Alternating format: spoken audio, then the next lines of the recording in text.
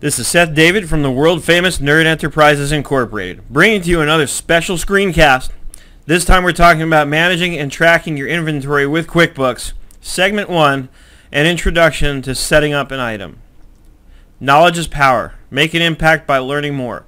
Call me right now at 866-945-8070 for information about private trainings. We record the live session with you so that you can review it as often as you like afterwards. Hi, okay, we're going to talk about an introduction to setting up your inventory in QuickBooks. Done a lot of stuff on inventory over the last few years, and it seems to be popular because it seems to be an area that gives people trouble. So I thought it would be wise on several levels actually to do a series on inventory and also to hold a live webinar on the topic, which I am planning on holding this coming March 2012, and we're looking at a target date on this, and I'm just glancing over here at my other screen so I can look at my calendar. March 23rd, Friday, March 23rd from 9 a.m. to 12 p.m. is when we're going to plan on doing a 3-hour live workshop / webinar on managing and tracking your inventory in QuickBooks. This will be an amazing opportunity to get your questions answered directly from me at a fraction of what it would cost to hire me directly to work with you one-on-one remotely, which is not to say that that option is not available too, but this is just less expensive. So, how do we begin to set up inventory? Well, when we're talking about inventory, we're talking about the products we sell, right? So, in order to set that up, in QuickBooks, our product list, the list of things that we sell, is also called our item list. And we're going to find that here in the lists menu under item list.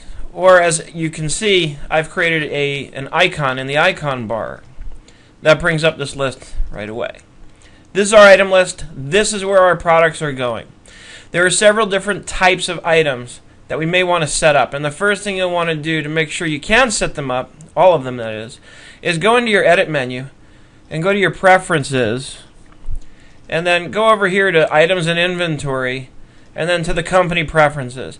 Make sure that inventory and purchase orders are active. This is not turned on by default, so you do have to go in here and turn this feature on.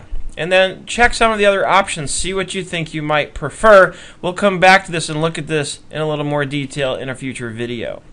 So make sure that everything is, that the inventory, the items in inventory or inventory and purchase orders are active.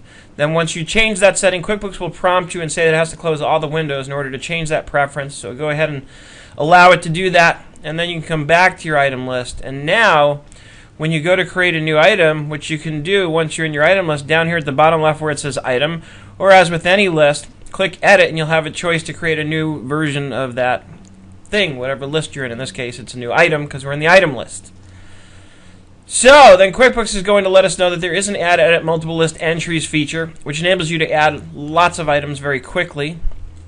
We'll also look at that in a future video.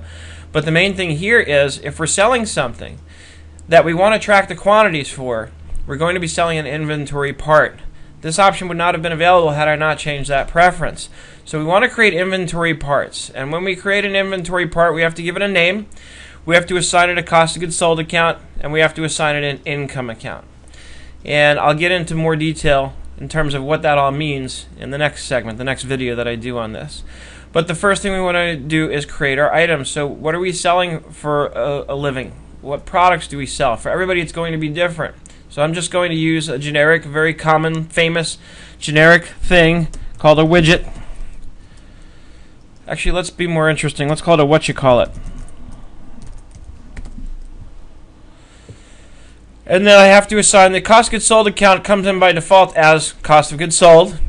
And then I have to assign the income account. For now, we'll just assign it to sales. And then in the next video that I do on this, I'll go into a little bit more detail about what this is all about, how this works, and what it looks like. But that's all it takes to add an item to add an inventory item into your item list. We don't have anything on hand yet. We don't have anything ready to sell. All we've done is created the infrastructure so that we can sell this thing when the time comes. So the next thing we're going to take a look at in the next video is going to be on some of the aspects of setting up the item. What's going on when I sell the item? What's the cost of goods sold account? What's the income account? How does this all come into the picture? How does this all play in? And we'll also, of course, show you how to receive an item into inventory now that we've got one set up on the books. I hope you found this helpful. Hope you're having an absolutely fantastic day, and I look forward to seeing you on the web. This is Seth David from the world-famous Nerd Enterprises Incorporated, bringing to you another special screencast.